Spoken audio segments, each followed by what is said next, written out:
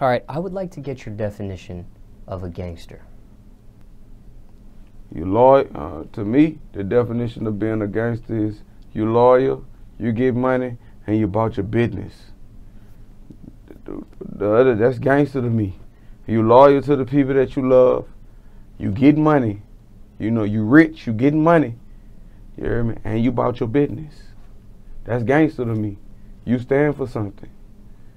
You know, no matter what's going on, you still stand for something. No matter when everybody around you fold and crumble.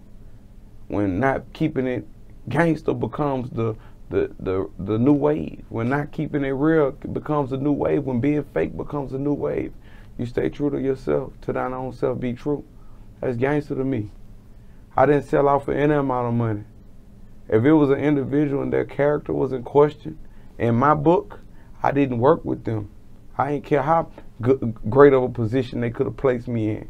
I didn't work with them. I didn't compromise who I was because I made a vow. I took the oath when I jumped in the streets to never participate in certain things.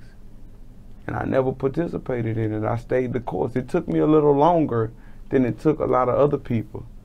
But anything fast don't last. So, you know, I set myself up to be here for a long time.